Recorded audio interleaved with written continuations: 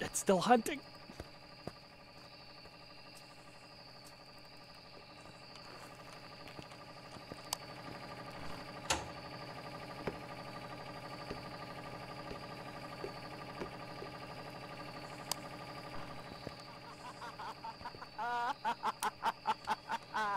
Did you live? I fucking did too. Lori was too concerned with throwing a shampoo bottle at me in the stall.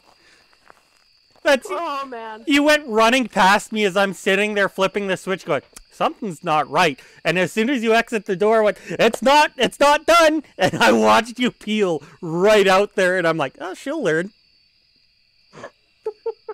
I heard you, but it was too late. Well, I just did a quick ring around the rosy around that picnic table, and thankfully the hunt stopped. Well, Lori, Melissa tried to feed herself to the ghost in penance, but the ghost didn't want her.